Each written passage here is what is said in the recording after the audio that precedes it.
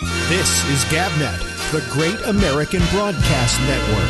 Talk like you've never heard it before.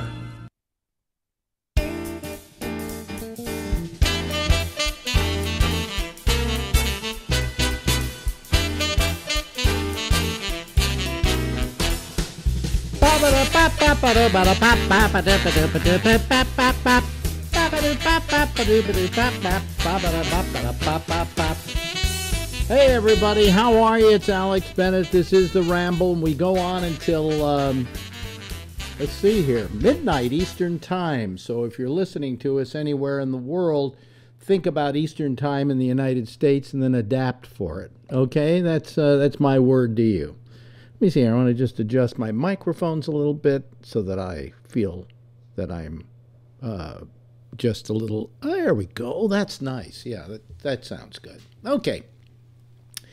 Anyway, let me. Where are we? Well, first I better turn on the air sign. Otherwise, we're not officially on the air. You know, one of these days, this is how I do it. This is a little remote control. My wife bought me the on the air sign, and when I click it, it goes on.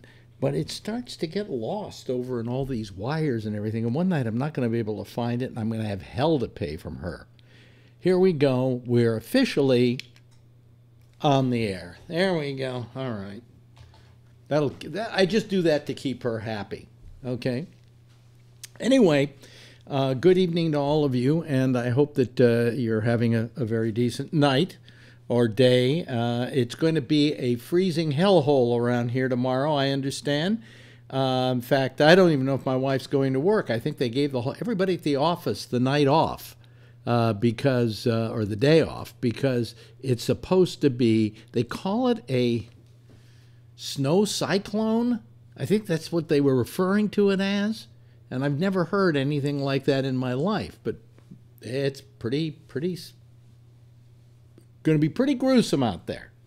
So if you're living on the East Coast of the United States, I would say just get bundled up.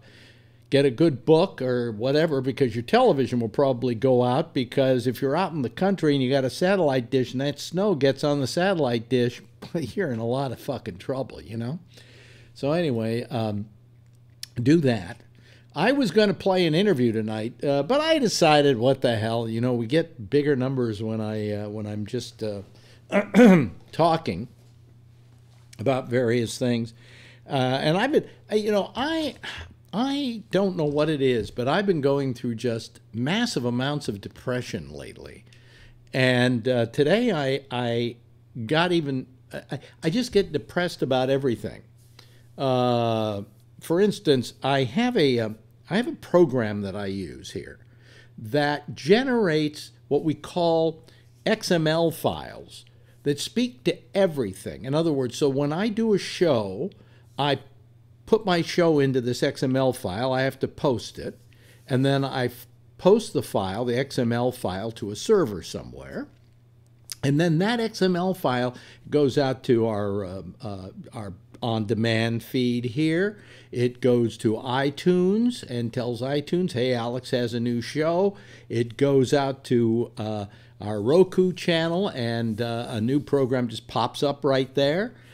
On and on and on. It's just it's a continual process. If you just do one post and then it goes everywhere. Well, I have a program. Let me just change this camera just slightly, ever so slightly. There we go. So I have a program that does that, and it's a great program. It's called Podcast Spitter. Well, all of a sudden, a couple of weeks ago, I'm going like, have there been any updates for Podcast Spitter lately? I think I'll go over to the Apple Store where I bought Podcast Spitter and check to see if it's still around. And I go and I check, and there's nothing. And I go to their site, and it just says this space available. The company went out of business. And I rely on that thing. It's the only way I can do the on-demand stuff, do the stuff for Roku, and so on. So now I have this paranoid feeling. The thing works, and it'll continue working, and I can continue having it work on this machine. But suppose I get a new machine. Well, I suppose I could use my backup and then make the new machine like the old machine, which I would probably do. But if I somehow that hard drive goes bad or whatever, and I don't have a backup on that deal, I don't have that program anymore. So I went looking for a new one, and I found one tonight that I really liked, okay, that I figured would be kind of in the same spirit as the old one and do all the things I need it to do. The only problem is I download it, and it says you already have it on your machine. And then it says it's only good for 15 days on the site. And then when I try to get the thing to work, it won't work. For some reason, it won't start up on my machine. And now I'm really getting paranoid and depressed that I'm going to be stuck, okay, for the rest of my life with the podcast spitter, which one moment will someday will sputter, and I won't be able to do all this work I got to do. And by the way, I hate posting those shows. If there's any process in GabNet that I hate more, it's posting those fucking shows. I've got to find a way. The reason I found this program, the reason I was looking for programs, is I was looking for programs that other people here could use, that maybe they could start posting their own shows. It's if you just post your own show, it's a very simple thing. It's a fast process, and you get the whole thing done, right? But here, every night, I do 4 of these things, and on Thursdays, I do 5 of them. And I used to do one for connections, and that was like 6 on one night. And it's just filling out stuff and cutting and pasting and cutting and pasting, cutting and pasting. Now, if you figure 4 years of GabNet, over 4 years, and how many shows that I've had to post, it approaches maybe 3,000, 3,500. And, I think part of me going crazy is having to post these goddamn shows. So leave it to me. I'm worried that something's going to break or I won't be able to post them. Be really nice because I say, hey, I can't do anything about it. No more on demand. No more Roku updates. Good luck, pals. But I'll find something, I'm sure. I'll write this company who's you can barely get a hold of them. You can't get a hold of companies anymore. This is the big problem we have today. Companies don't want to talk to you. And so therefore they make it so difficult to get a hold of them. Like, for instance, you don't like Skype, you're having troubles with your Skype, you want to call the Skype people and see what's wrong? Good fucking luck. There is nowhere you can phone to talk to somebody at Skype. In fact, there is no phone number where you can go and phone somebody at Microsoft who owns Skype. No, go to our FAQ. That'll tell you everything you need to know. You got a problem? Well, write us a thing to our support stuff, and we'll get back to you eventually. I mean, whatever happened to tech support? I used to I had a lot of friends when I lived in the Bay Area. Had a lot of friends who lived in Silicon Valley, and the best job you could get down there was in tech support.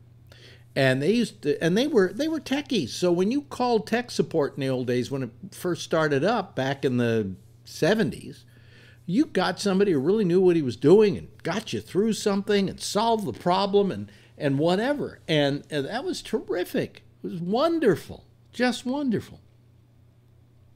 But not anymore. No, you're on your look at the FAQ and then see if that's any of the problems. And if the FAQ doesn't work, then FAQ you. Yeah, it's just bizarre. Okay, that you can't talk to anybody anymore. Now I did have a thing today. I mean I have this program, our server for our website, and a lot of the stuff that you see on the web is from GoDaddy, which is a fairly famous company, and they've been in business for quite a while. And some people who I know in the business, you use GoDaddy, lots of luck to you using GoDaddy. Yeah, they're pretty damn good. I call them, and most times they pick up on the second ring. Today I called and they said there'll be an 8-minute wait, but if you don't want to wait, just leave your number and we'll call you. And then with 8 minutes, they called me and I talked to them. I solved a major problem. If you now go to gabnet.net on any browser, on your browser or whatever, and you go over to gabnet.net, it will suddenly flip over to being HTTPS, which is a secure site. We are now a secure site where, I don't know why we have to be a secure site. It's just that Google is planning on making it really rugged for people who don't have what they call SSL, secure service, whatever. And so I paid some money to get that. And so now when you go over there, it's safe. Until you play the iTunes, the TuneIn tuner. And then at that point, the security goes away. Why? Because the signal coming in is not secure. So here's what you do. If you want my site to remain secure, right below the TuneIn thing, there's a thing that says, what did I say? Something like Safari. If you have Safari or you want a secure connection, click here. And when you click that, it gives you a little player on most machines up in the corner. Okay? Or it will open up in some things like Edge, I think. It does something else. I can't remember exactly, but it's a big gazorchiness, but you can make it smaller to play it. Every browser is different. That's the other problem in this world, is none of the browsers have a compatibility with each other. But anyway, then you will get a secure connection, and that security will never go away on the site. But it doesn't really matter. I'm not asking you to send me credit card information or anything like that. And that's the only thing that is compromised, really, in what you say is an unsafe site. So if you go to sites and they don't have that little thing up at the top that says SSL or whatever, then God bless you. You just, what does it usually say? Secure. It says in Chrome. If it doesn't say that and you're going to do some business with that site, be careful, because they're not a secure site, and they're not backed up by the security gods who say how wonderful it is for you to be secure. So there, yeah. So anyway, that's my latest little foray. Tell you something that bothered me yesterday, and I've been on this whole binge with the whole Me Too thing. Listen, gals out there, is gals proper anymore? Can I use that? My father used to use the word a dame. He used to use that one. He was older. And what was the one they used to like? Oh, God.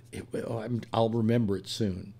But he used to use some phrases that were not, today he would not be politically correct using them. But he didn't mean them in any mean way. He was very, very nice to women. He was very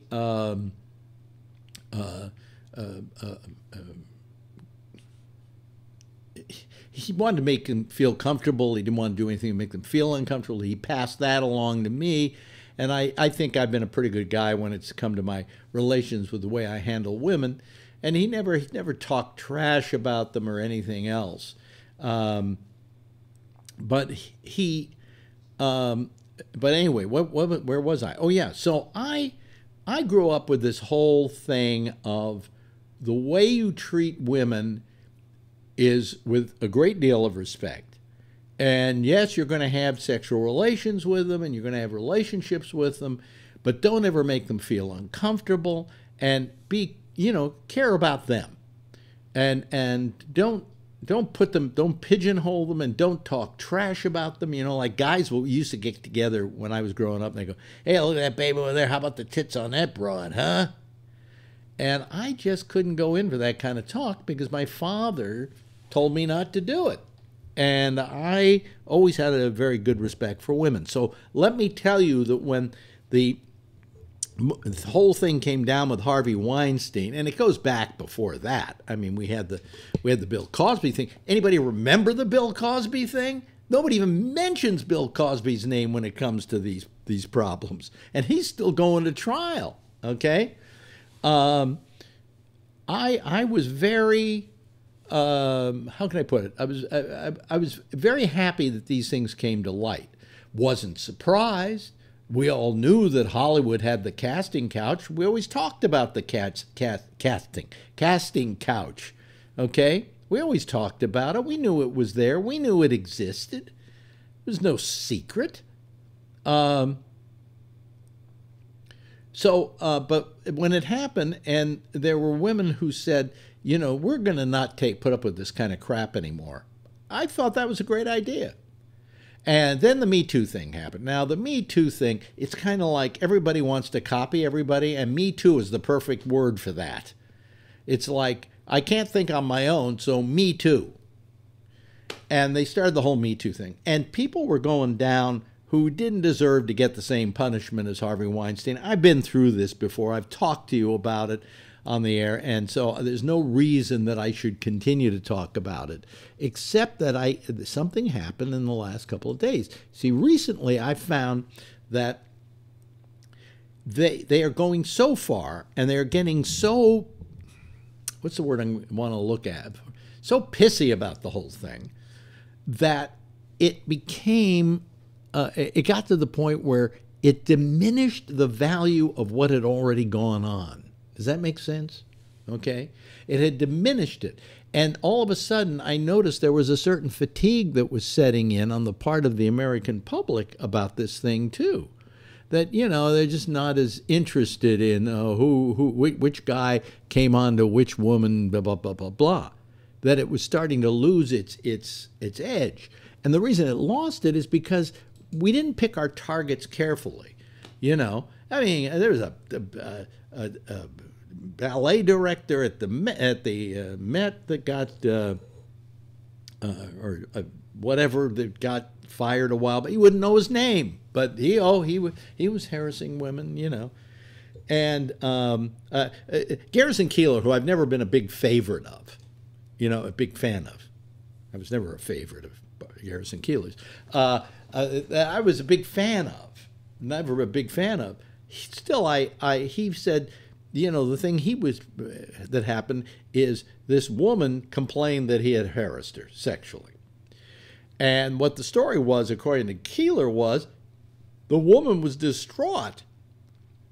He put his arm around her to console her, and then he pulled back saying, well, maybe I shouldn't do that. And she says, oh, no, thank you for comforting me, blah, blah, blah, blah. And then the next day they get a call from her lawyer. Okay, so it's getting down to that. You know, it's getting down to Garrison Keillor, who's, I think, my age, maybe older, who probably doesn't even care about getting a boner anymore. Okay? Al Franken, what did he do? That he got the same penalty as Harvey Weinstein. So, I mean, you know, on and on. Well, the thing that got me mad yesterday is I saw that they finally found a replacement for Matt Lauer. Okay? And it's Hoda Kotb. C-O-T, how's that spelled? C-O-T-B. K-O-T-B. That's it. K-O-T-B. Kotb. And she's a very talented woman. I think she's a very pleasing personality on television. She has all the things that you need to do to be on TV every day. She doesn't wear too badly. You don't get tired of her easily. She's kind of talented taffy. Okay? Best way to describe it. But they give her the job to replace Matt Lauer. Now, I'm thinking to myself, that show now has 2 female hosts. And the only other males are relegated to minor positions on that show, which is your weatherman, Al Roker, and Carson Daly, who's still running around NBC trying to figure out what his particular talent is. And it bothered me because I said there should be a man in there. There should be a man as the co-host with the woman. You know, they should have equal billing, and, you know, and that's always been the way it has been on the Today Show. But now it's an all-women situation. And I thought to myself, you know, they made that decision because it was made in light of the Matt Lauer dust-up, and they wanted to prove how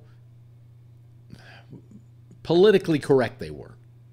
So let's put a woman in there. And I thought to myself, you know something? That is sexual inequality.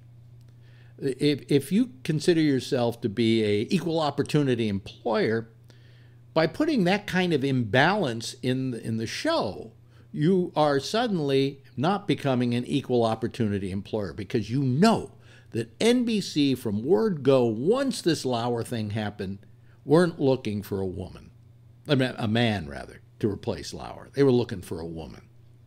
And they were doing that because they wanted to be politically correct. And I consider that not being an equal opportunity employer. And there are a lot of capable men who could have gotten the job. But no, I don't think they even thought about it for a second. Hoda went in there as a temporary thing. The ratings actually got better than when Matt Lauer was on, so they kept Hoda there. Now, granted, Hoda's a very talented woman. She's been at NBC for years. She shouldn't have had to wait this long for a big break, all right? She should have gotten it a long time ago.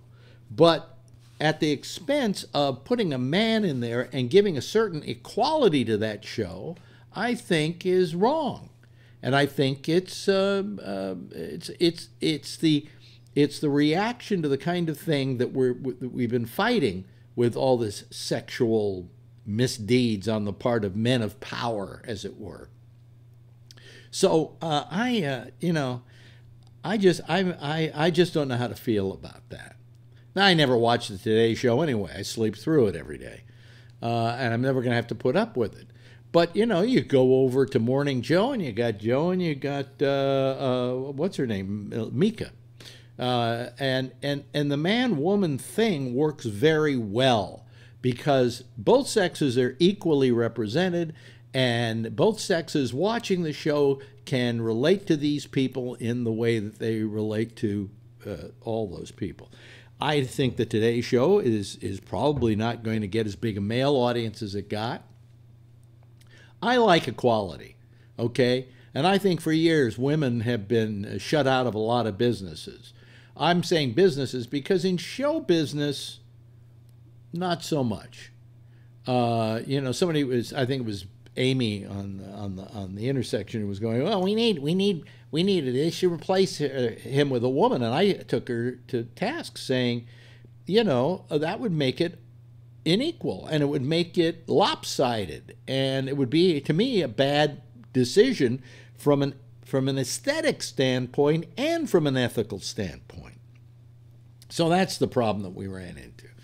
So anyway, so they went and they got a woman. So congratulations, Amy. Now you've got an all gal show, as it were. And I'm just amazed at what they did.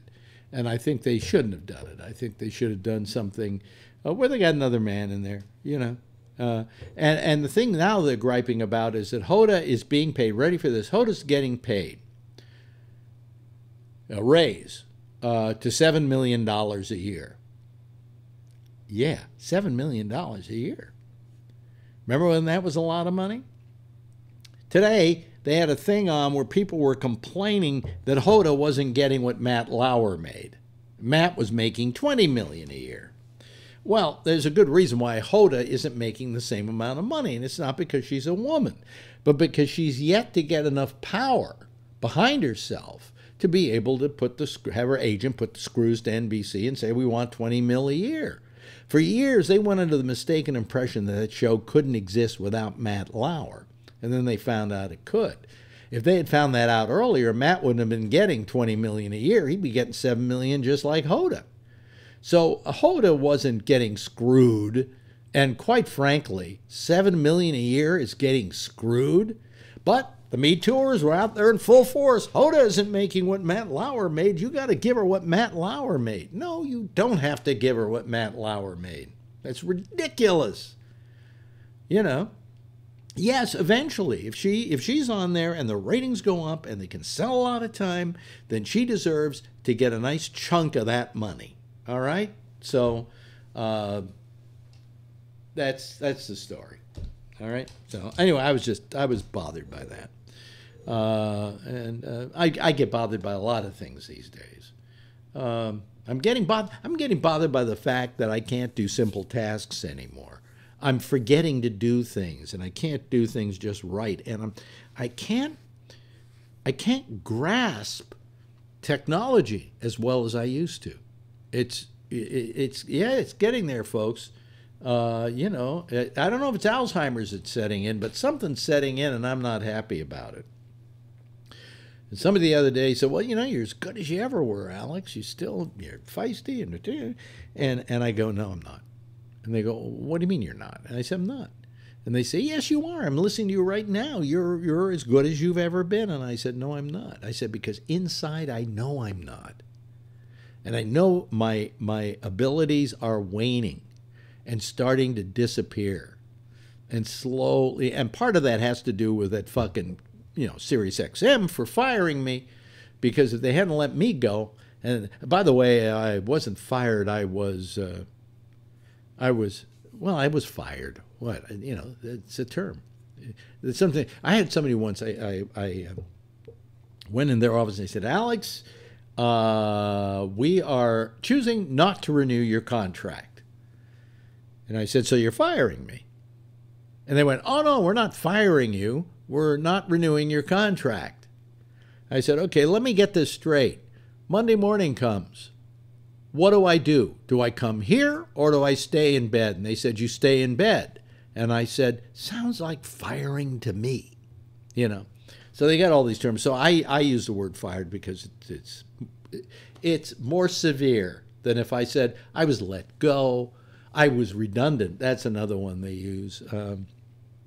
Actually, truth of the matter was, I think it was an ageist decision. Okay, that's for one thing. And the other, that it was ageist. And it was ageist. So those are the three reasons why. Now, also, I was making a lot of money, and I think they wanted to get away cheaper, just like they are with Matt Lauer now. Yeah, they could have, instead of $20 an hour, they could have gotten somebody for $7 an hour, and it'd be a woman. But anyway, I notice a lot of people listening to me rant and rave and get testy. And tonight, Phil isn't going to call because he's got a photo class. Yeah, he's going to have a photo class every Wednesday. He said, "You want to do a promotion? Maybe we may do a promo. I'm not going to be on Wednesdays is a Phil-free night." And I said, "No." I said, "Come on, you know, you're a caller to the show. You're not, you know, nobody's going to go, oh, hey, it's Phil-free Wednesday. I better listen." Okay. But I'll let you know the coast is clear anyway. Let me open up the Skype lines here, and then I'll let you talk. I don't feel like talking. I'm in a miserable mood today. Let me see here. In fact, one of our regulars on another show crossed me today, and I told her where to go because she goes to the on-demand and she sees that 3 of the files aren't working. 4 of the files aren't working. And that's because I put the files up early. So, and I also put up a sign up there saying, you know, the shows will become active once they are broadcast. And she didn't notice that she'd been looking at she didn't look at the dates. And so I got really testy with her because I've just had nothing but one little fire to put out after another all day long. So I'm sorry if I was grouchy, you know, but that's what happens when you're an old man. You get grouchy. Anyway, the lines are open, so now I just sit here waiting for somebody to call. Oh, Phil's not here tonight? Well, then I won't call either. Oh, okay, fine. Our number, oh, yeah, here's how you call. I can give that little rap while I'm waiting for somebody to call me. You go to gabnet.net, and over there it'll tell you what to do. Tell you how to get Skype, how to call Skype, how to call us using Skype. And it also has a phone number there. If you're too lazy to use Skype or you're too much of a Luddite, you can use that. So, you know, we're cool. So now I just sit and wait. Nobody's calling. Hey, you know, I could actually sign off early tonight if I wanted to. Then I could, you know, go to sleep early, whatever. I took a Lunesto last night, and they make me grouchy. But boy, they put you out. And then I drink. Then, like an idiot, I sit here drinking coffee, right? because if I don't drink coffee, I'm going to fall asleep while talking to you. Okay, here comes Jeff. I can always count on Jeff, you know? Jeff's one of the nice guys. Hi, Jeff. How are you? Yeah. We got Bree calling from where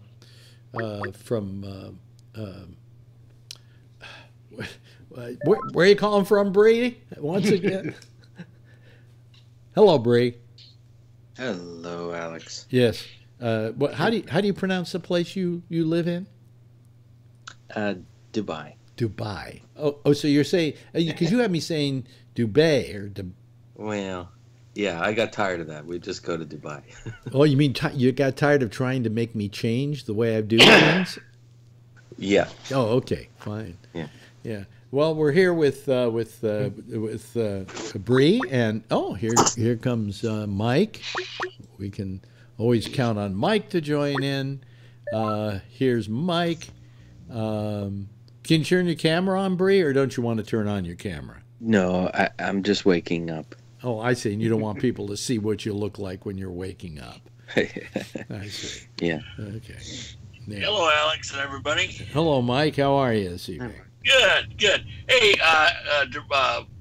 Reed, I saw that thing on Dubai on their New Year's Eve. Wow, that was something.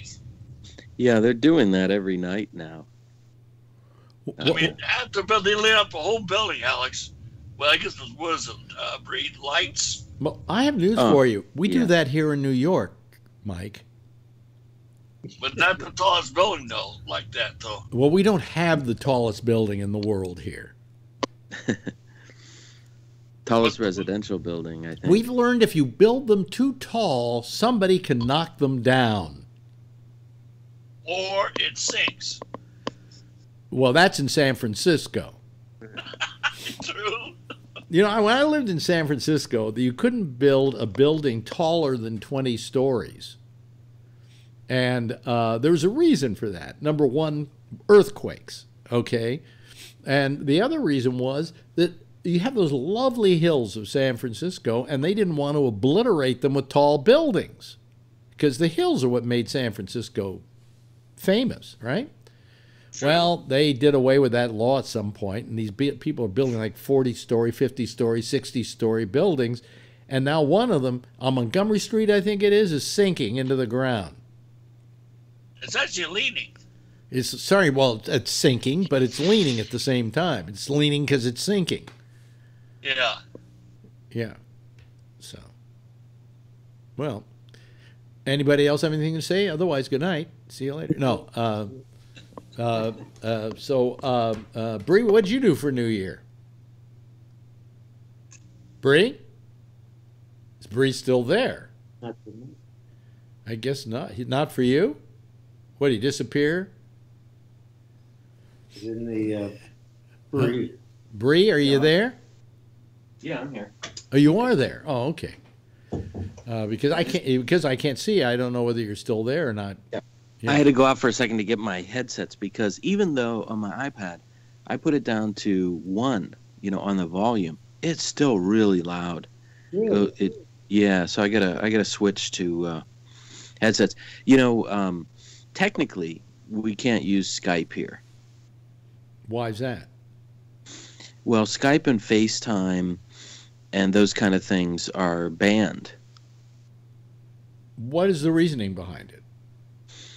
I think it's because they can't necessarily control it. They can't monitor it or control it. That's one philosophy. The other one is they can't make money off of it.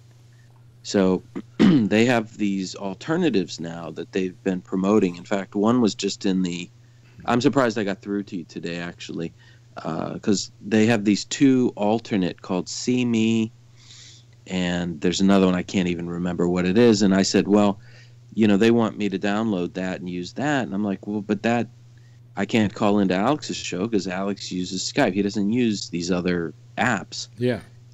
And they don't allow FaceTime either. So if you buy an iPad here, it will come without FaceTime. Well, that seems rather. I mean, I was in China, and I used Skype. You know, Yeah. China, which is a far more regressive society when it comes to freedoms, allows Skype. They don't allow Facebook, though, and they don't allow Twitter. They don't allow the social media. Yeah, or Google.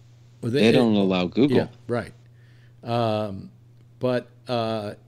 Which I didn't mind that much, but I did. I remember I called here to the States on Skype to somebody. There was no problem at all. I did it from Guilin, which is south of Beijing. But I'm just wondering, is there a religious reason for it? Maybe. No. It, as I said, the two reasons, and probably in this order. The number one reason is they cannot make money from it. That's number one, and then number two is it might have something to do with the ability to monitor it. Okay. You know, those are my two big reasons. I met the guy. Now, wait a minute. Who started? Why would they want to monitor it? For security purposes? Yes. Yeah. Absolutely. So, in other words, they don't want a form of communication that, say, a terrorist could use. Right. Yeah. That would be my guess. Yeah. And it's probably wise, Yeah. But what it mainly means is that you cannot download it or get it on devices that you purchase here. Mm-hmm. But if you already have it through, if you go to another country and download it and bring it back, then it still functions. But they just don't want it innately available on the equipment that you buy. Now, That's correct. But you'd have to go to another country to download it because you wouldn't have the ability to download it in Dubai. That's correct. And you can actually get devices with it depending on where you buy it and where they got it from. So, for example, we have one electronics chain here that's based out of India. Mm-hmm. If you buy from them, you can get FaceTime and Skype, innately on the electronic device because it comes from India. But if you buy it from other electronic stores that are based here, then they won't have it. So, and it's a little confusing because right now, one of the main chains we have is called Carrefour. It's actually it's like the French version of Walmart. Mm-hmm. And they have an ad in the paper lately, and it says, hey, get this iPad really cheap. And the iPad in the circular clearly has the FaceTime icon on it. So you think, oh, I can get a really cheap iPad, and it has FaceTime. Nope. No, it doesn't have FaceTime. I bought one and had to return it. But I told the guy, I said, look, in the circular, it's clearly showing the FaceTime logo. And he said, "Oh yeah, no, we don't sell that." So now let me ask you this. Let's say you probably came back to the United States a couple of months ago. You brought your iPad with you, right? Yeah. Yeah. Could you then go online to Apple and download FaceTime? Or my understanding is no, that you can't. If I buy the device here and bring it back, no, it has something to do with the way. I mean, I suppose I could get somebody to jailbreak it, Yeah. And then put it on there, but that's a lot of pain in the butt. I'll just buy it in the States, Mm-hmm. or buy it from India. Yeah. What's amazing to me is Dubai is a very modern country. Okay, I mean super modern. City. Modern city. Yeah. What is the actual name of the country it's in? UAE. United Arab Emirates. Oh, okay. Yeah. But the country is very modern, incredibly modern, more modern than the United States, I would imagine, because everything's new, right? Yeah, for many parts of the U.S. I would agree with you. Yeah. So, in fact, there's a guy here who is a Bitcoin millionaire, and he says, this was in the paper just 2 days ago, his parents work here as online educational consultants. He invested in 2011. He invested couple $100 in Bitcoin. Now it's worth 5.6 million. And he wants to start the best university in the world in Dubai. And one thing he claimed was, he said it's more international and a better city than New York City. This was his assessment. So he agrees with you too. I would say, and I've seen photographs of Dubai. In fact, I have Apple TV, and they have like screensavers that are beautiful videos of places like San Francisco and all around the world, the Arctic and so on. Do you know what I'm talking about, Jeff? Do you have that? Yes, I've seen that. Yeah, and it's really terrific. Must be on the app. And I could swear that one of them was like Dubai, and it was gorgeous. It was just gorgeous. I mean, the architecture and the modernity.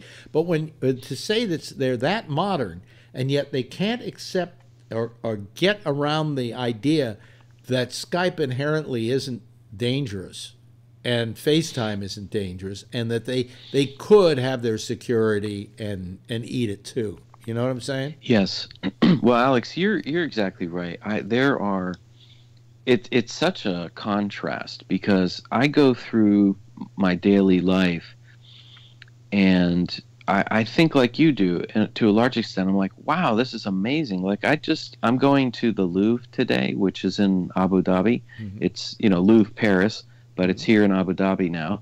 So I'm going to go to that today. Yesterday, what did they do? They moved the whole Louvre from Paris? They did. Yeah.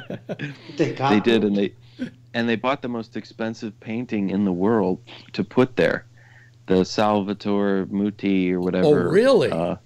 Yeah, which was in theory purchased by the new guy running Saudi Arabia, but it was purchased through his cousin, but then they said it was on behalf of. I heard it was a Russian oligarch. No, it was a Saudi dude. And I think it was $450 million they paid for it. So I'm going to go see that today. Imagine a Muslim buying a picture of Christ. I think that's yeah. But Alex, ironic. Getting back to your point. Yeah. So you go through your daily life, and it's easy to sort of, think, this is so international, and this is, newer than New York. But then you'll read something in the paper that'll snap you back to reality. Give me an example. Okay, so I'll give you an example. So yesterday I'm reading the newspaper, and it turns out, we have the Emirate right next to us. It'd kind of be like, New Jersey to New York. Yeah. They have. They just issued an edict that they're going around to all the stores to check the mannequins, to make sure that the mannequins are not dressed provocatively, and also that that they don't have facial features that would require them to be covered. Really? Yeah. So you think about that for a minute, and it's like, come on, guys. Seriously? You're going around store to store, you're telling the stores, you better watch out if your mannequins are too sexy. Is it men or just women, or both? Probably the women. My guess would be, but the image in the newspaper had the women. Now that's in an emirate next to us that's considered to be a lot more conservative than Dubai. So, for example, they don't have. To my knowledge, they don't have any establishments that sell alcohol, whereas in Dubai, you can absolutely do that. So it's not exactly the same, but things like that are examples where it kind of snaps you back into reality. They still, and this is the thing. You probably have seen there's a lot of unrest in Iran right now, right? And a lot of that's been nipped in the bud in Saudi Arabia, because they have a younger guy who's coming up, and he's basically, they're trying to get it. They're in a reform war. They're trying to see who can reform quicker. And so Saudi Arabia has announced this huge mega city project over near the Sinai that's going to be between Egypt and Jordan and that other country over there. And they're putting like $1 trillion into it, but you just think, like, can they really modernize that quickly? Can they really reform and bring all this new technology in and change everything within a couple of years? I wish and hope the best for them, but I just don't know. Yeah. Yeah. Hey, is anybody else going to call us tonight? Or is this it? Give us a call if you're out there, if you're one of the regulars. But Alex, I also wanted to mention that I do like when you talk in the beginning. Mm-hmm. Occasionally, I do like when you have an interview, but I just like to hear you just talk about the day's events or the week, the things that are going on. And one of the things you said was this renewal of the contract. That is absolutely true. That's sort of the new way that things are going. When I was in Singapore, that's how it was told to me. Yeah. They said, we're not renewing your contract, which is, I think to a large extent, it's a way to sort of soften the blow. Is that supposed to make you feel better that you weren't fired? I think so. I think that there's wait a lot of psychology around that. Jeff is saying is raising his hand and saying no. Yes, Jeff. I've been fired, so I know a little bit about getting fired a couple of times. Yeah. And the thing is, the guy who's doing the firing, it's for his benefit. It's not for the person who's going to get fired.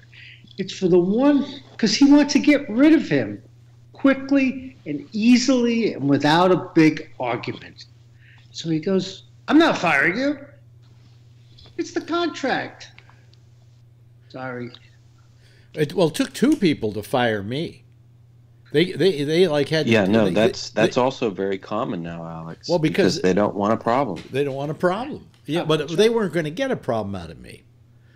Doesn't matter. Yeah. They wanted two people to somehow say, yes, we both said today with Alex that he's leaving because the contract is expired. And funny part was somebody signs that. And, I never had a contract with Sirius XM. Yeah. So, I was fired. I'm sorry. I was fired. I was booted. Well, do you remember that scene with Kevin Spacey in American Beauty? Which one? The one where he's fired. No. This Well, is a long time ago. He's brought into the office to get fired, and he basically says to the guy, well, and it's just him and the one guy, and he says, he comes up with a scenario whereby he says, can you prove that you didn't harass me in this meeting, blah, blah, blah. And he ends up getting a larger severance package as a result of his manipulating the one person who's firing him. So if there are two there, the theory is that they can back each other up as witnesses in terms of what happened. I see. Okay. Well, yeah. Yeah. The one time that I got fired, I said, well, and we're going to give you 2 months of severance. Yeah. And I said, well, thank you, but that's not enough. I want more. I swear. I got another month. Good for you. I got 6 weeks of severance after working there for 9.5 years, right? 6 weeks. Motherfuckers, Alex, what I don't understand is why couldn't they just say, I mean, if you think it was about financial, why couldn't they just say, well, we can keep you on, but we'd have to reduce your salary? That was never even offered. I don't think, I think money had something to do with it. Because between Albert and I, Albert was outside of Howard's producer, the highest paid producer in the building. And I wasn't getting huge money, but I was getting better money than who replaced me, who only got $35,000 a year. Right. You know, I mean, they'll pay a fortune to get somebody like Jenny McCarthy who gets them 3 listeners, but because she's a name, and if you're not a name, you get $35,000 a year at Sirius. Well, when I went in there, I got a lot more because they didn't. The guys who were running the place at the time appreciated talent and knew you paid them. You know. Yeah. So I mean, they really couldn't bring me back in and say, "Hey, we're going to give you $35,000 a year, or you can stay," because they didn't want to have to admit to themselves that it had to do with money. You know. But Alex, do you think, like, okay, I'm going through kind of a similar situation, and I have historically, but isn't that the point at which they're telling you that's when you are sort of still a hot commodity, so to speak? Like if your odds of getting another job are out there, they're probably at the point where you're still with someone. So in other words, if you had gotten another offer from somewhere else, yeah, that would sort of prove your worth, then they might feel more obligated to keep you. I don't know. I agree with that. The best thing you could do is get another offer from somebody else, and you bring it into the boss, and you go, "Gee, I really enjoy it here, but somebody just gave me a better offer. What can you do?" Actually, while I was Right. at Sirius, I did get a better offer, and I turned it down, and it was a significant better offer to go back to San Francisco and to work. But in did you San tell them Francisco. about it? No, because I didn't. I'm sure that they would have probably said, "Okay, if you can get better money somewhere else and you want to go, go."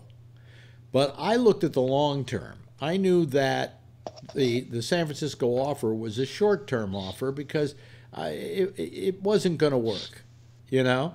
Yes, they were willing to pay me this money because I had a name in San Francisco, and they were willing to pay for that name. But once it didn't get ratings, or once the station wasn't doing well as a whole, you know, I knew I had a certain amount of security at Sirius. They liked me. We had a good relationship. I mean, the fact that I lasted 9.5 years is testament to that, you know. Yeah. And believe it or not, they replaced me. They gave me the offer. I turned it down. So they went out and they hired Willie Brown, who was the former mayor of San Francisco, and Will Durst, my friend Will Durst, to do a morning show, which lasted exactly 6 months. Well, what would have happened if I had gone in there? It might have just lasted 6 months. I liked the people I was working with, you know, and at that time I had a great boss who was running the company by the name of Mel Karmazin. Right. You've mentioned. And I felt more secure there, you know. And I said, yes, I could make better money by going to San Francisco, but you know, it's like, hey, I'm going to make $1 million a year to go to that station across town. Oh, what? I'm fired after 6 months? Well, I guess it wasn't $1 million. And I can't work again for the rest of my life because I'm getting too old now and I'm out of work. So I took the best attitude, and that was stay right where you are. Yeah, there is also an issue with it. When you tell your employer that you have another offer, it sort of implies, I mean, you can't play that card, you know, more than maybe once, because then it's like, oh, well, it seems like you really want to leave here because you're constantly coming. They could view it that way instead of viewing, wow, we're really lucky to have you because you have so many other offers, and it's great that you choose to stay here and that you are staying here. But you can only pull that card maybe once before they start to look. I mean, your situation also is different because the radio industry itself was changing, and I think that Sirius XM was the best game in town to a large extent. It was unique in that you had so many stations all in one place, and that you could be heard around the country. And, well, but it was a bad bet on another level. There was a time there where it almost went out of business. We were within a day of being able to keep the doors open when somebody came in and put an infusion of cash into the company. The stock had gone down to 5 cents. Okay, I remember. I own a lot of it. Yeah. I wish I had bought. I wish I had bought. stock. I wish I had bought about $10,000 worth at 5 cents, because I'd be very wealthy today and could tell you all to go fuck yourself. No, I'd still be doing this. Yeah. But the point is that it was.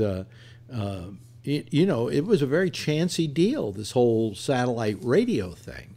But we got across to the other side. Somebody came in, took over the company, or took over 40% of the company to bail them out, and there was a turnaround there. But there was that one weekend, I remember, where we didn't know whether we were going to be coming in on Monday. And on that Monday, I went to the break room, and there was Mel Karmazin. And I said, I want to thank you, Mel, because we knew what had happened. He had managed to get this guy to buy into 40% of the company. And I said, I really want to thank you on behalf of everybody. He said, for what? I said, for saving our jobs. He says, you don't know how close it came. He said, we were that close to closing the doors. Well, it reminds me of the Hollywood, originally was called the studio system, and then it became the star system. And Sirius XM is almost the reverse. It took the radio industry, which had become a star industry, within regions, and was turning it into the studios, back into the studio system. Yeah. Do you see that parallel? Somewhat, yeah. You know what I'm doing? I'm making my picture larger, because since nobody else is calling, I may as well let people see me too. There we go. Almost as big as you guys. Hey, anybody? Would somebody else call too, so we can get a real robust discussion going instead of a couple of us talking to each other? But anyway. Well, Alex. Yeah. I had in my situation in Singapore, when my contract was not renewed, it was then later renewed. They gave me the option to renew it, but at a lower title and a lower salary. Yeah. Yeah, and then I was like, no, because I think I'm still worth more in the market, in the global market. And sure enough, that turned out I made the right bet. But I could have just as easily made the wrong. Maybe I didn't get another offer, and maybe I should have stayed. But it worked out. But yeah. Yeah. Well, I face a different problem than you. You're still, how old are you, Bree? Or you're always trying to get that out of me. I'm younger than you by a few years, Alex. By a few years, I'd say by about maybe 30 years, at least. I always told you should work for the FBI or the CIA. Yeah.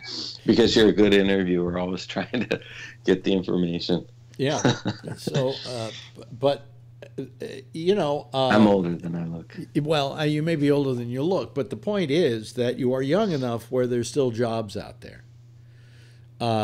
This is a business that I have always loved. I mean, I love it.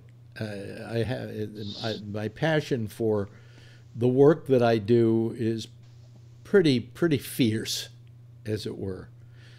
And yet, I realize that I'm probably never going to work in it ever again, because I'm too old. I cannot walk into a radio station and say, hire me. And they go, oh, okay, young man, come on in, start doing a show. They look at you and they just dismiss you. You become invisible. You've disappeared, Well, Alex, that's the reason why I left radio and the record industry and the music industry. Yeah. It was precisely the way I saw. Jeff wanted to say something, and since you can't see him waving his hand. Wasn't that different many years ago, where when radio demanded experienced people? Oh, when I first came to New York at 29 years old, I was the youngest person working in New York radio on a major radio station. That's what I mean. And now, if you're 29, you're approaching having your contract not renewed. You know, I mean, age is a very ageist society now, and I'm capable of still doing the job, I think. I don't think. So, Alex, you have to start the hashtag #MeToo for ageism. Well, you know, I mean, nobody cares about ageism. You know why? Because the people who can react to it aren't old. And the people who can help aren't old. And old people are, you know, they don't have the strength to do a movement. You know, they have a strength to you know. And I think that's why old people are taken advantage of. That's why vicariously people like the Speaker of the House are saying, well, we've got to get rid of Medicare. We've got to get rid of, what's that noise? We got to get rid of Medicare. We got to get rid of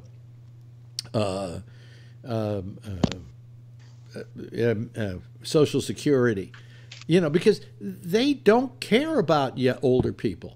What do they think we're going to do if you kill Social Security? What do you think Alex, we're going to do? Hang up and call back in. I'll call back. You know, if they kill Medicare. Well, now we're down to 2 people, folks. This is my worst nightmare. Where is everybody tonight? It's like, Well, it's cold. well, no, but if it's cold, they're indoors and they should be calling. I'm in Florida today. Oh, you are? Oh, okay. Yeah, I'm going to be here. Yeah, but it's snowing in Florida. I know it's cold. Everybody's got jackets. Everybody's freezing around. Well, they call this a snow cyclone, I think was the term they used. Have you ever heard such a term? No. Yeah. It's a new theory, right? Yeah, snow cyclone. So, yeah, that's snow cyclone. No, a snow. There he is. Now he looks 50. 40. I'd say he's 41. Well, we just lost his picture. Yeah, I have to switch. I have different routers and stuff, and it's hard to explain. Yeah. Anyway, yeah. Well, you're gonna get hit with the snow cyclone, and Donald Trump said we could really use a lot of that global warming right now, couldn't we? Well, you know, we had quite a day with Donald. Yes. What did he do this time? Well, he didn't do anything. Yeah, but Alex, what's his name? I got a big kick out of his. My button is bigger than yours, and it works. Yeah, well, to begin with, he doesn't have a button. There's no such thing as the button, okay? Those guys carry the footballs with them, and that carries the codes so he can call all the different generals and stuff and decide if they're going to drop the bomb. But he doesn't have a button he can push. If he had that, I'd be really worried. That's right. Know, there are a couple of people between him and dropping the bomb. Let me put it that way. But not enough. What's his name? His former aide de camp over at Breitbart. Oh God! See, this is where I'm falling apart. I can't remember names. How about you, Mike? Do you know the name? General? Is it a general? No, it's not. No. Steve Bannon. Steve Bannon. Yeah. He wrote a book, and he said that Donald Trump Jr. committed treason. Wow. He said that it was treason, that he was canoodling with the Russians, and that Donald knew all about it, you know, and on we go about this. So here comes some people now we've got a citizens panel to beat the band. Here we go. Yeah. Hi, Michael Klein. Happy New Year. Yeah. So anyway, we've really got a real imbroglio going here. I think the president may start being caught just because Steve Bannon. I don't know what Steve Bannon, why he got to stick up his ass and wrote this in this book, but it's very damning. It says that Trump Jr. met with the Russians in Trump Tower, and they were talking about them being able to meet with Donald, and he said they may well have met with Donald, and that Donald knew about all of this going on. Trump wasn't returning his calls. That could be. But for whatever reason, Trump is now saying, "Oh, Steve Bannon's gone crazy. He's gone off the rails. He's nuts." You know, I mean, the only way he can defend anything isn't to say, "No, that's not true, and here's the reason why." All he can do is say, "The guy's crazy." Now, ad hominem attacks. I heard somebody where was on one of those talk networks or something today, talking about who's crazier, Donald Trump or Kim Jong-un, and they decided that it's Donald Trump. I agree. Of course. That Kim Jong-un knows everything he's doing. He's very rational about what he's doing. It's a game he's playing, and he's getting listened to. You know. So you know it's but it was so nice to hear that he was finally in some kind of trouble on this thing.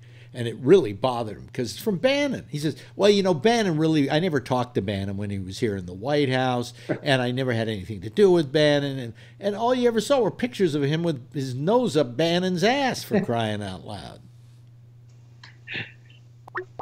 Oh, here comes Patrick. Wow. I mean, that's always Trump's approach to anybody. Yeah. It's like, I hardly ever knew him. Yeah. Yeah, and he left very quickly. And it didn't work out. It didn't work out. Yeah, That's we right. didn't renew his contract. That's right. Yeah. Yeah. What do you think about this, Patrick? This whole thing with that came out on Trump today from Bannon. I think anybody that believes Bannon is a moron. I mean, Well, 6 months what- ago, a year ago, we were all talking about how Bannon is racist. He's white supremacist. He's a piece of shit. He's this, he's that. And now all of a sudden, everybody on the left as a soothsayer. You know what? I don't believe a thing Bannon says. If it comes out as true, fine. Well, wait a minute. But do you believe anything Trump says? Again, I'm not taking any of that at face value. But for anybody to sit there with a straight face and say, well, you know, Bannon might have a point, I think they need their head examined. I mean, it's just ridiculous. On this very show 6 months ago, a year ago, everybody's saying Bannon's a racist. Listen. You make a very important point here, and I have to agree with your assessment of the situation. Yeah, you know. Patrick, Absolutely. what are you trying to do? Bring us back to reality? Yeah. We had one day of real We had a fun. little reverie we were in here with. But forget Steve Bannon. Well, the there's way they said they wrote this book, Peter Wolf was pretty much given like side access to all this. Wait a crap. minute. No, that was the other book, isn't there? Aren't there two books? There's Bannon's book, or they're all the same book. No, it's Wolf's book, and Yeah. it's called Fire and Fury. Yeah. And he was kind of like, he said that he was like a fly on the wall. He got access to places that he didn't think he would get access to them. And that's where he heard Trump calling Yates a cunt. He heard what was the other one? Shit. There was another one he called. That'll come to me here. Well, I didn't even yell at Melania about something, and that at the at the night of the election that he won, he was very depressed that he won. He thought after this was all over, he'd just go home. You know, he looked that way. Yeah, and that at the He looked like, oh shit, what'd I do? and that at the inauguration, Melania was pissed as hell at him. And if you look at her, she supposedly doesn't look too terribly happy. Yeah, see what you did? Well, she always seems to have the look of, somebody please get me out of here, get me away from this guy. You know. It's like, you know, she's looking at him like, you asshole, what did you do this time? See what you did, you son of a bitch. Yeah, you went in and won, you fuck. You know. Well, Donald Trump had the best life. He had a hot wife. He could go golfing whenever he wanted. He could do whatever the hell he wanted. But he was also up to his neck in debt, too. And I think this bailed him out because everybody forgot about the debt. You think so? I don't know. I don't think so. They're still going to be with him, though. Patrick. I think he was drawn by the power. Patrick, I recognize Patrick here. I have to say that because Bree doesn't have he can't see what's going on. Or can you see the panel, Bree? Bree, you there? Yeah. Anyway, Patrick, what were you saying? I was listening to one of the local talk shows today, and they were talking about the whole thing between Bannon and Trump, and to the point of Melania being upset that they won, and that the point that Donald had all the money, he had whatever he wanted, a hot wife. People with huge egos need more to do. And the point that was made on the talk show today was you really have got to have a huge ego to want to be president. And Donald Trump fits that. But also, so did Bannon. But Bannon didn't run for president. And part of the problem that came up is Bannon thought that he was going to be the like the horse whisperer for Trump. Yeah. So he had the two egos that are both larger than life, right. And it doesn't work. And when you say people with large egos run for president, I don't know that Obama had that big an ego. You have to not in the negative sense, but you have to have the ego in the sense that you are so confident in your abilities to run the country and to make the right decision to do. That's why somebody like me would never run for president. Yeah. Because I may have some good ideas, but I don't have the confidence that I would make the right decision. Right. So is it ego, or they're just believing what people are telling them that they could do? That's true as well. But you have to have that extra step. So Obama, even though it wasn't the ego that we think of in a negative sense, it's still an ego. He still felt that he was better than Hillary, he was better than anybody else, and he was going to win the presidency. Takes a lot of balls to do that. Big balls, small hands. And a big button. and a big button. My button's bigger than your button. My button's this big. What? Cialis takes care of that. Right. Yes, Jeff. I think Trump had, you can call it ego or whatever, but I would say that he has plenty of experience in being in positions before he became president where he made mistakes. And you know what? He realized after a while you can make mistakes and just keep going and tell everybody that you did a great job. That's the corporate in him, yeah. No, but also you got to realize what Trump had That's what makes him a president. When Trump had his company, Trump was the product. Okay? Trump was the product. All those buildings that have his name on them, he didn't build them. Somebody else built them and paid him to put his name on it because Trump was an important name to put on a building. At a certain point, it was a brand name, the signature, the whole thing. It was a brand name, and that's what he was pushing. And when he did The Apprentice, that's solidified the brand, and so he identified the brand by doing that show. And what he did is he made everybody think that he was richer than shit when he really wasn't. If he was a billionaire, he squeaked by into being a billionaire. He wasn't that wealthy. But he made a living out of being the millionaire, playing the billionaire. And what was he doing? I mean, what kind of billionaire goes around selling ties and jams and jellies? I mean, a billionaire has better things to do with his life than that sort of thing. Don't forget steak. I was just going to mention the steaks. Anybody ever have a Trump steak, by the way? No. Probably tasted like asshole. But I think I went on a Trump airplane though. There was a Trump Airlines, wasn't there? Yeah. Didn't last. None of these things lasted. The steaks didn't last. That's right. New Jersey, he had the whole. The ties didn't last unless you wanted one that went down and covered your penis like his do. You know, I mean, he really was not a great businessman. How many bankruptcies? How do you have a casino in Vegas go belly up? I mean, that's a fucking license to print money, for crying out loud. And his hotel went out of business? What? His hotel? Taj Mahal? Trump. Yeah. Talking about Atlantic City. Yeah. Yeah. He lost lots of businesses. He was very good at losing businesses. But the only thing he was really pushing was the Trump brand, the Trump name. That's what he did for a living. Go figure, you know?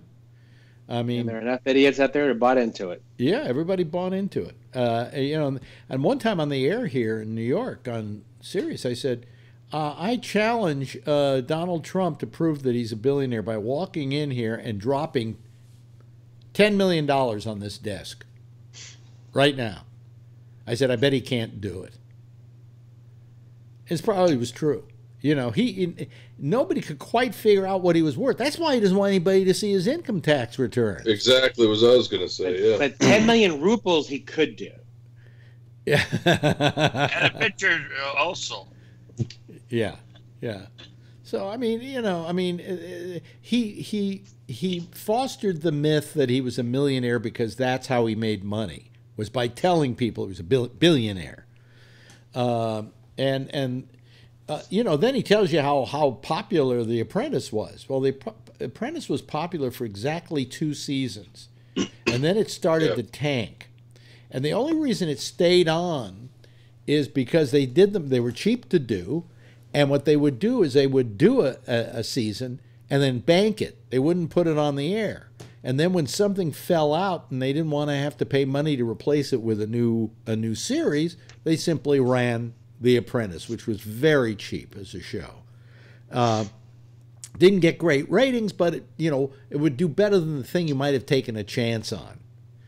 The fact the last season of The Apprentice that he did was recorded, I think, a year before.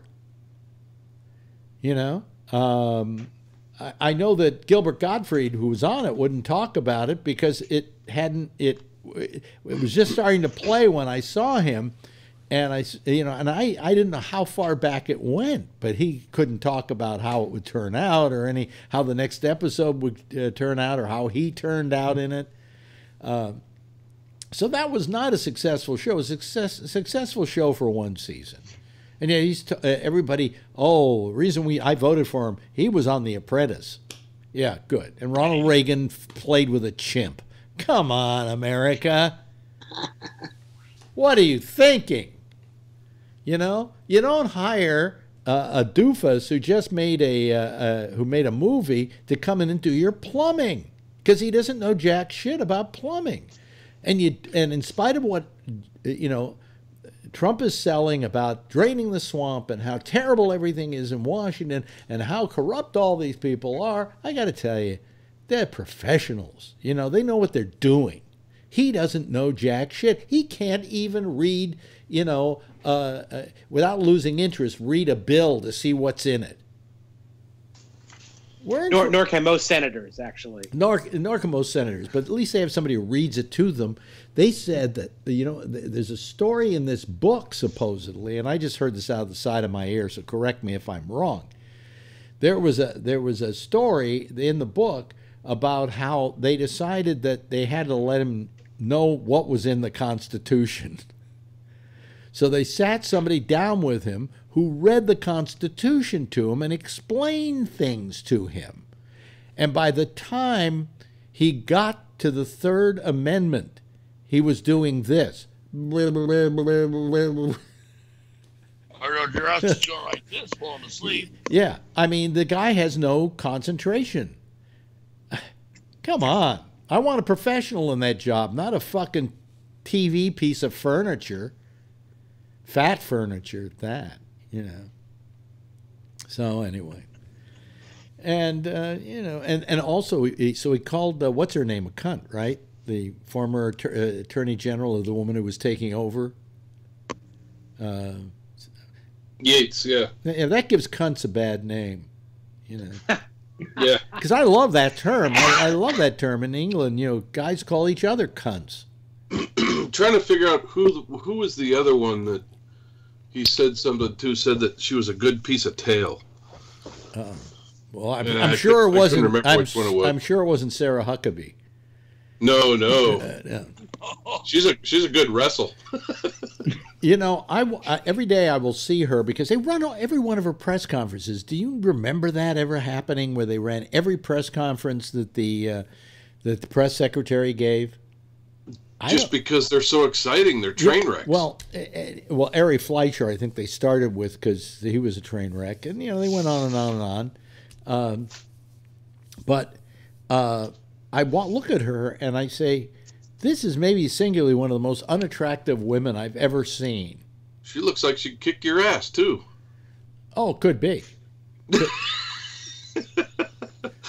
By the way, her old man, who I should hate, you know, because his politics are just suck.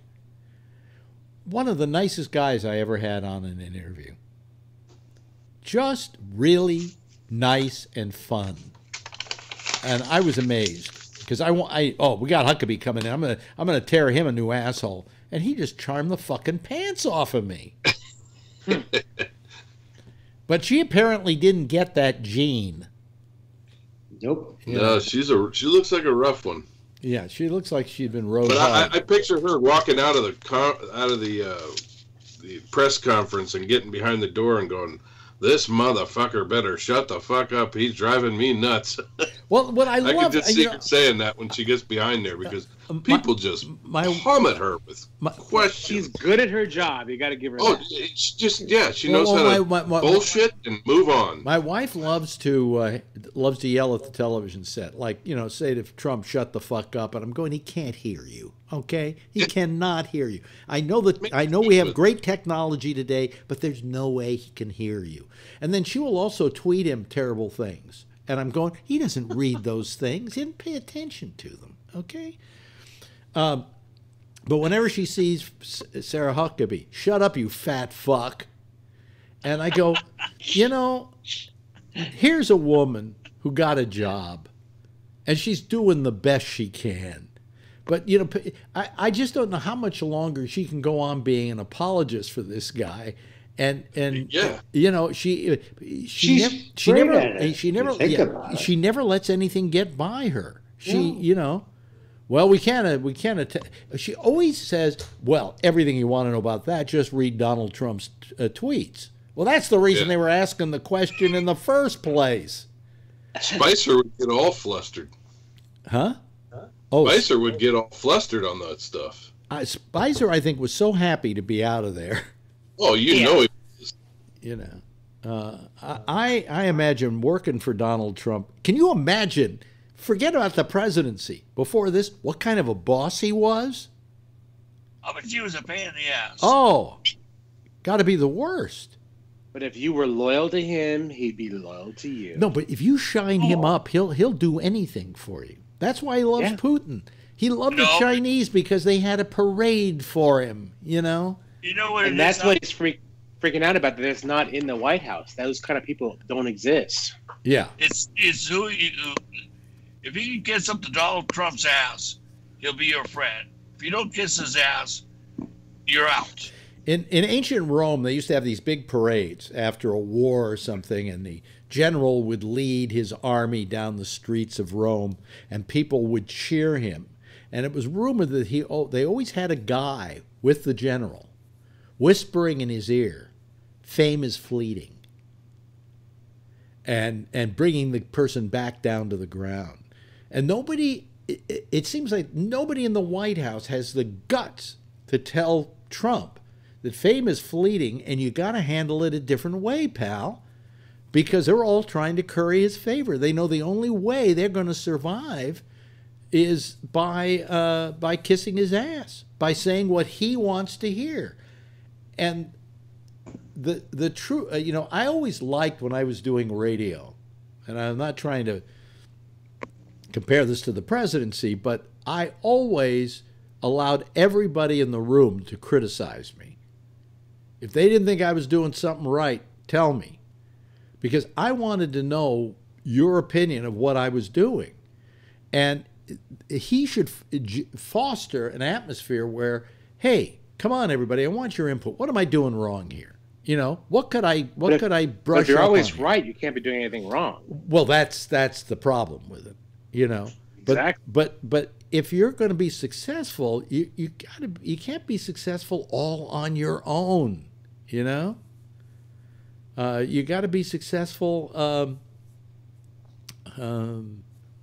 You just got to be successful because you listen to other people. Yes, Mike. Yeah, that's what I was just going to say. You have to listen to the people, what they're telling you, and, you know, and keep your mouth shut when you need to keep your mouth shut. Yeah. But you have to listen to the people, and you'll learn a lot that way. Yeah. If you don't keep your mouth shut, hey, you're going to act like Bonzo, the chimp. Yeah. Yeah. Like, More or less. by the way, big night tonight, folks. I'm wearing jeans. Of course, my Hey! belt isn't tightened, Yeah. but, you know. Yeah, but Alex, Hey, you keep those pants on. No, I got to tell you something. What?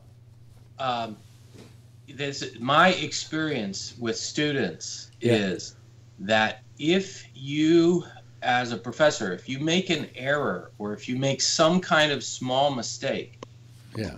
and you acknowledge that, there's a certain percentage of the students who will try to take advantage of it in order to figure out how it benefits them.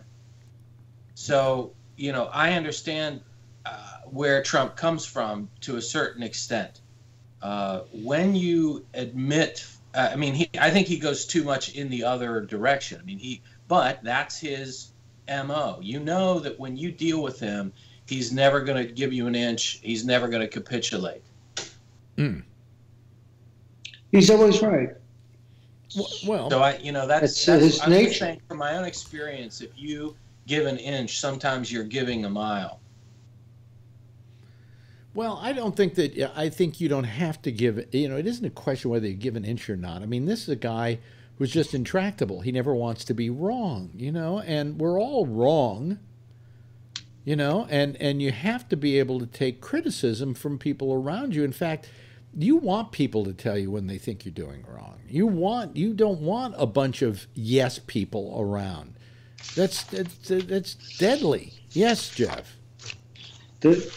When I ran an engineering company, the one thing that I always think that I did pretty well was I said, I want to get 6 or 7 of you guys to sit down, and I want to hear what you have to say. Yeah. And I want to brainstorm. And you're allowed to be wrong. As a matter of fact, let's hear all the bad ones, why it shouldn't work. And tell me all the good ones that you might think work. And then let's kind of spend enough time to kind of put some of the wild, crazy ideas, and then also look at the normal ones, and then make some good decisions on which one is really going to work for us, so to speak.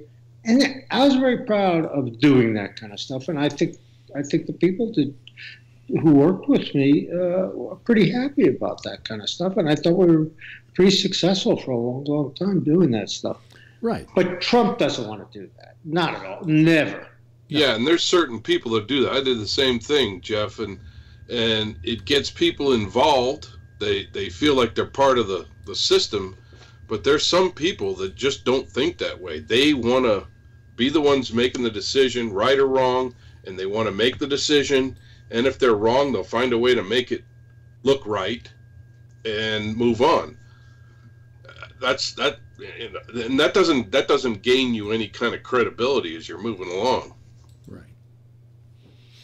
Oh boy. Well, so much for that. Yes, people. They are yes people. Yep. Yep. So here we are, 3 days into the year, and he's off to the races again. You know, I think, is America going to suddenly have Trump fatigue, and that when Trump fatigue sets in, what seems like it probably will wind up happening is he will simply start crying louder and louder. and try to be But more. what's that fatigue going to mean? I mean, what's it? Just because America has fatigue, there's something they can do for 4 years, right? Well, you know, look, you really think we're going to be able to impeach this guy? When we had a president like Obama, okay, for whatever you think of Obama, I know, Patrick, probably you weren't crazy about him, but he's not looking half bad now, is he? You know, as a matter of fact, I'll see you better than that. George Bush doesn't look that bad now. Yeah. Okay. I take Mitt Romney, George Bush. You know, when we all sat there with Bush going, how much worse can this get? I think we just found out. You know. Yeah. So be careful of what you wish for. But anyway, Obama, you go for a week and you wouldn't hear from him. You know, he was doing work. He was getting stuff done. Every day this guy has himself in the news. He wants to dominate every news cycle. And people listen to this show and you say, how come you're always talking about Trump? Well, because he's always in our fucking face. You know, we'd love to talk about a lot of other things. There are a lot more important things in this world than Donald Trump. Although I can't think of any now because he may bring the end to civilization as we know it. You can't just bait the second craziest man on earth. Just don't bait him. Remember, who's the craziest? It's ridiculous. Who's the craziest man on earth? Kim Jong-un. I don't know. I don't know if Trump's just a little bit higher on the crazy scale. Depends on what day it is. You know. Well, you know, are we measuring by button size? Yeah, Patrick's got his hand up. Before I go to Patrick, I just want to say that the advantage that we have with Kim Jong-un is he does know he has a very tiny country and that he could be decimated if he makes a wrong move.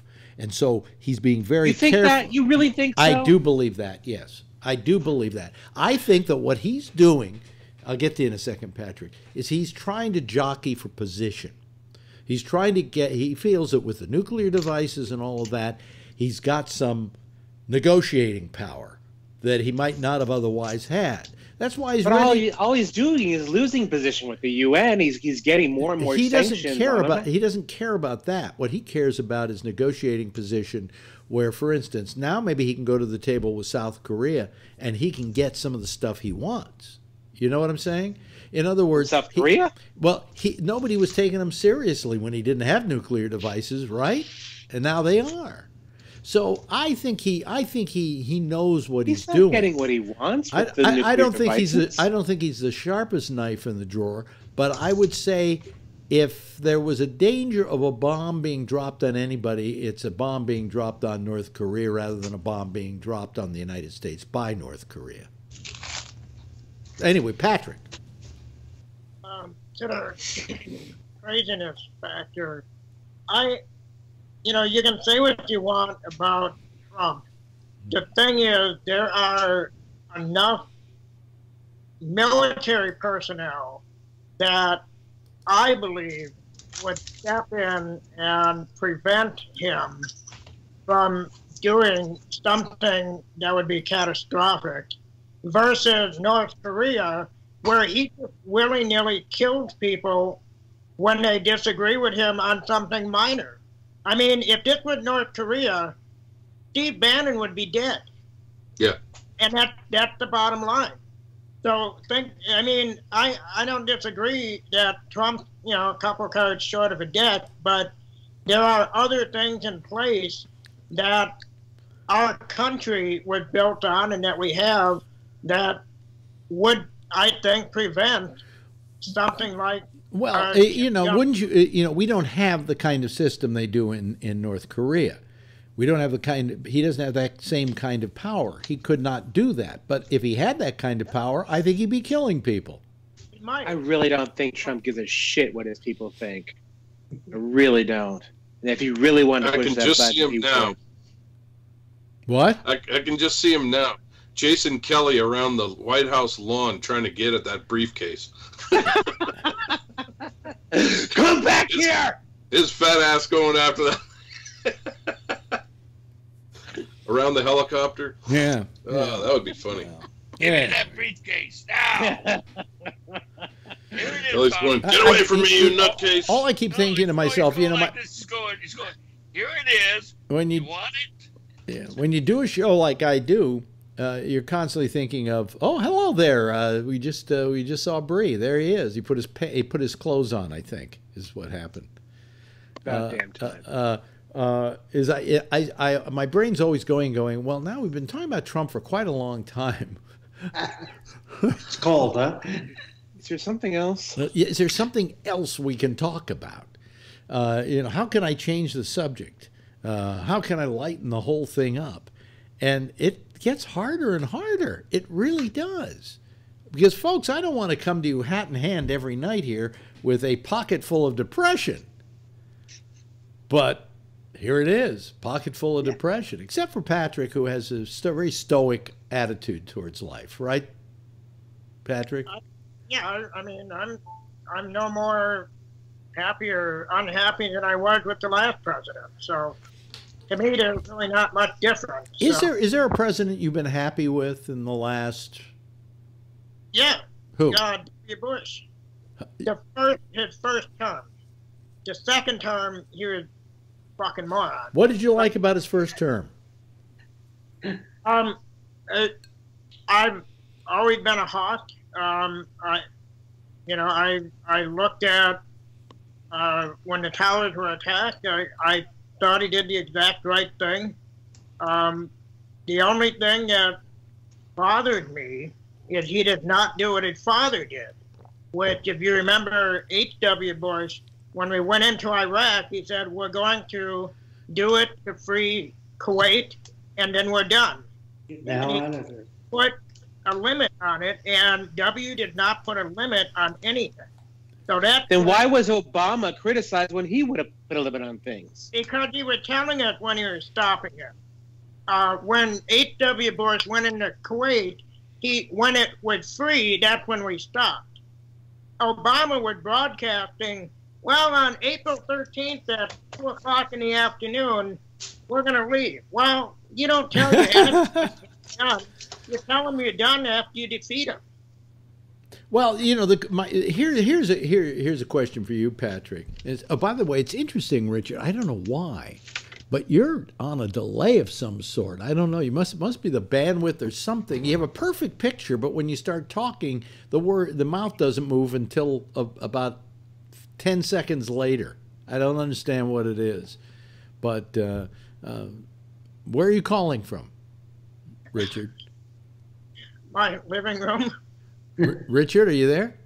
Wait a minute, do I have his first name right? No, Michael. Excuse me, Michael. That's who I'm talking about. Michael? Me? Yeah. Somehow oh, yeah.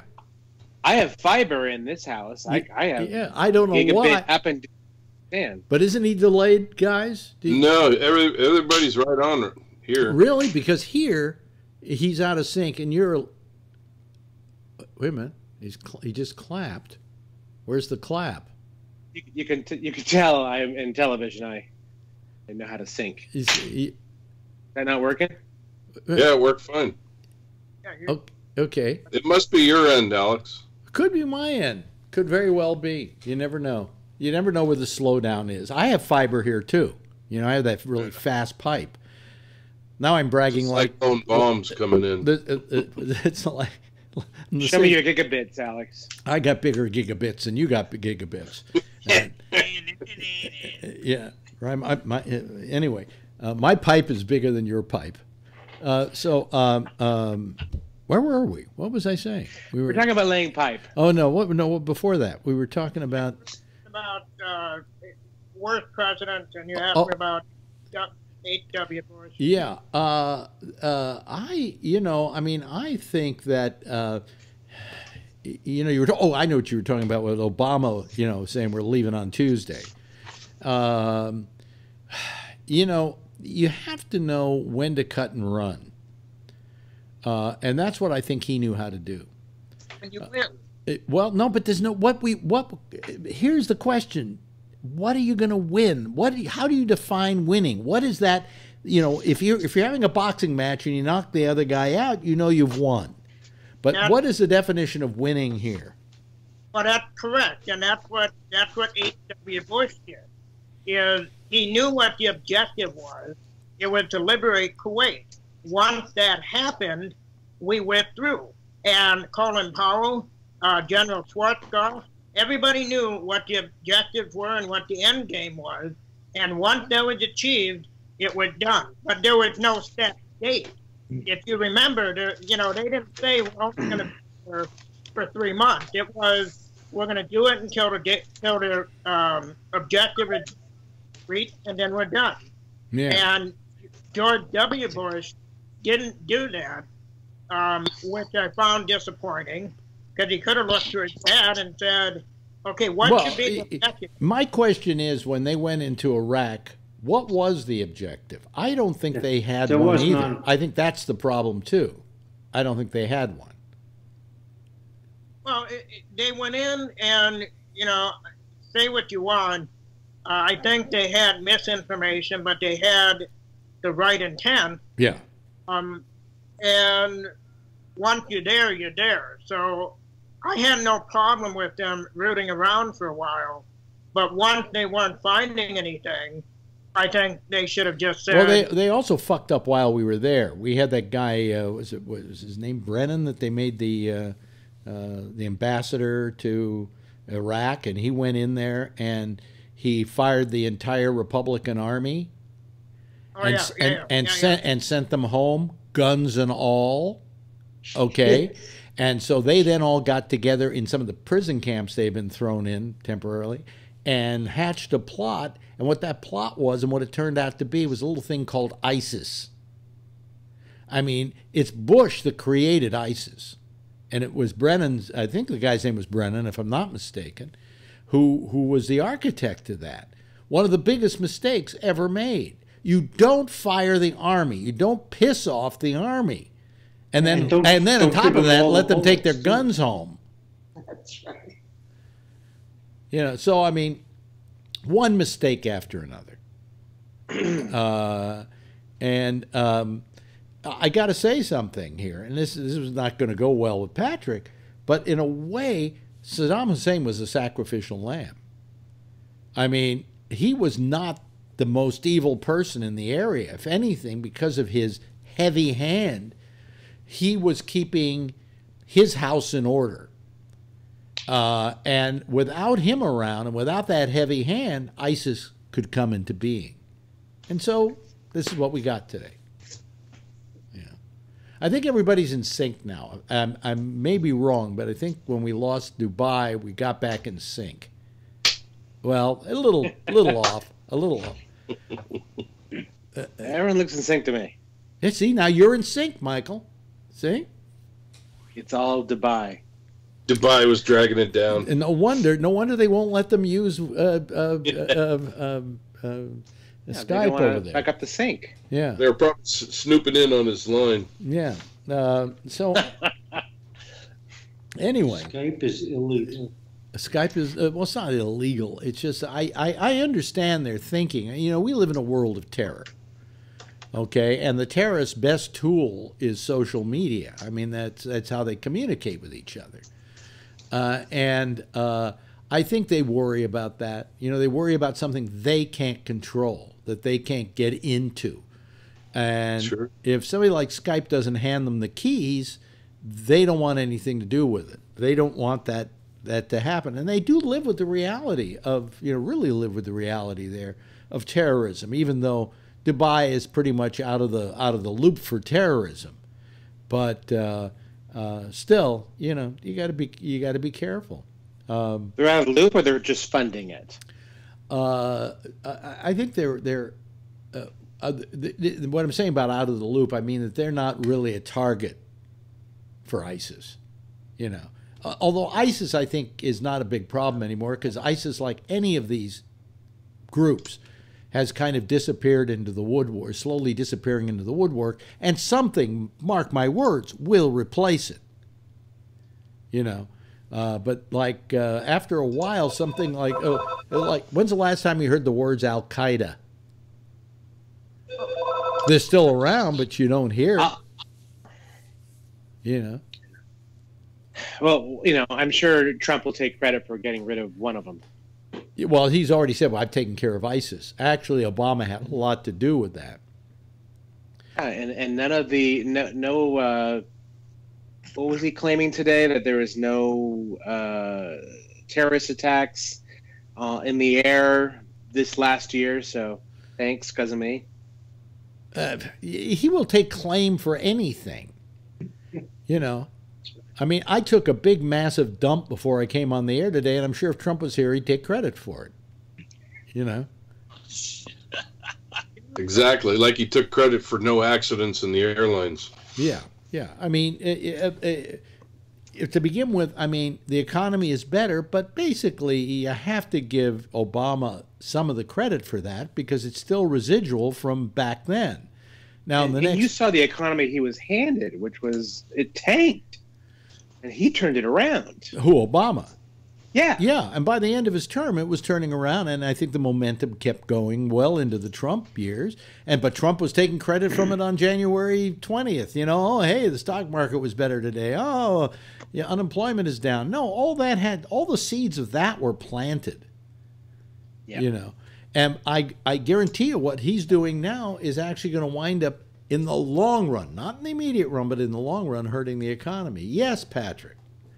And you know damn well right, if this was the last year of the Trump administration and a Democrat got in next year, they would be taking all the credit for whatever happened during the Trump administration. You know, I won't disagree with you on that, but they'd be just as wrong. Yeah. But I'll tell you what happens, and I know you're going to disagree with me, Mr. Republican. But the Democrats I've always thought were like a stupid dog. You know, how with a dog, if you pretend like you've got something in your hand and you pretend to throw it, they'll go running after it until they realize it's not the ball, right? And you can do that again, and the dog will go running, and then all of a sudden he'll look back at you like, well, did you throw it? What? Well, the same thing's true with the Democrats. The Democrats want the presidency. They want the presidency. And the Republicans leave the economy in a shambles, in an absolute shambles.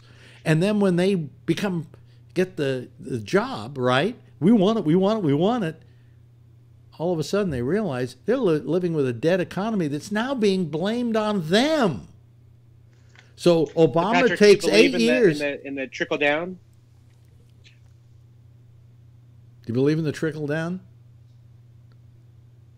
Patrick. Yeah. Not necessarily. I mean, I didn't see any of the benefit from supposed trickle down during the Reagan administration because I was too young. But you know, the thing is, the difference between me and I think most other people on the planet, or in the United States, I should say, is I don't sit around all day and bemoan what is going on, whether it's a Democrat in office or a Republican. I don't get my undies in a twist over it because I've got my own shit to worry about, and I worry about me. And I mean, you know... You're not answering the question. What then? Do you think trickle-down economics works? I said I haven't seen any results of it, so... Yeah. That'll be no. Right. Yeah. Okay. But you know, I mean, going to everything else, and even with that, for me to sit and worry about what happens with the you got to sit and worry about it because our taxes just got screwed because people who are of your thinking are agreeing and helping out these Republicans pass these reforms that are screwing the little people because of these. They think that trickle down economics works. That doesn't work. What happens is the reason give raises to people. The reason trickle down doesn't work is before it trickles down, there are some rich people there catching it. You know. But that's what elections are for, and you know, you don't like what's going on. I don't like what's going on. You know, any of us. There's an election coming up this year. Yeah, but what have we said to America about elections? I mean, here's a guy who lost by 3 million votes, and he's still president. But it's legal. The way I know it's legal, but still, what's the residual effect of that on people thinking they can change things? because they've seen a situation where they went and voted for Hillary Clinton by 3 million votes more than Trump, and still he's sitting in the president's chair. People then get very disenchanted about this ability that you can change things at the ballot box. That's their fucking problem then. I mean, you know, if Do you think you can change things at the ballot box, Patrick? Again, to think that, you know, oh, well, I'm just going to sit home. I don't want to hear any bitching. I mean, it's just like what happened in Alabama. You know, people sat home. Roy Moore lost, yes, but a Democrat got in.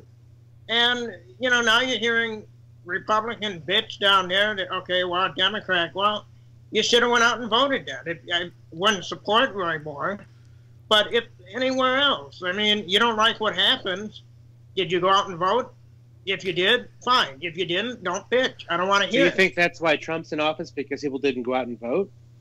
No, he's in office because of the Electoral College. Well, I mean, but all I'm saying is the residual effect of that is that people say, you know, we voted a majority to not have Trump as president, but he is president. So what's the sense of me voting? What's the sense of me being proactive? I mean, do you really feel we can change anything, Patrick, at the ballot box? Yeah, we did it in Wisconsin. I mean, we had, what, 12 years of a Democrat in office for a governor, and we had the Democrat running the Assembly and the Senate, and we voted him out in 2010. And before that, there was a Republican in for about 12 years. I think it was three terms, and the Democrat turned out, and they got his ass out.